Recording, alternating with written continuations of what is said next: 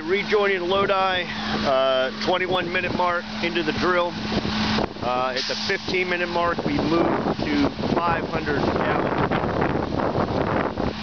We currently have 4 tanks down.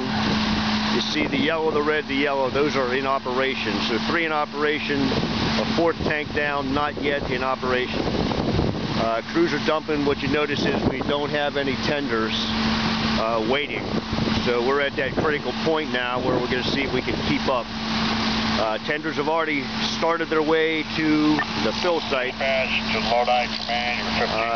but we don't have anybody back yet. So we'll see how that's working out. Let's take a look around past this Varick. This Varick engine tanker carries 2,000 gallons of water, and he is dumping now into that 4th tank. And what's going to happen is the interlocking mini pumper is going to draft and run jet siphons since we go into a larger operation. And off he goes, get another load of water. So now the challenge will be waiting on somebody to show up, coming back in. So we'll rejoin him in a little bit, see how things are going. Thus far, coming up on 23.5 minutes and still flowing water strong, 500 gallon a minute.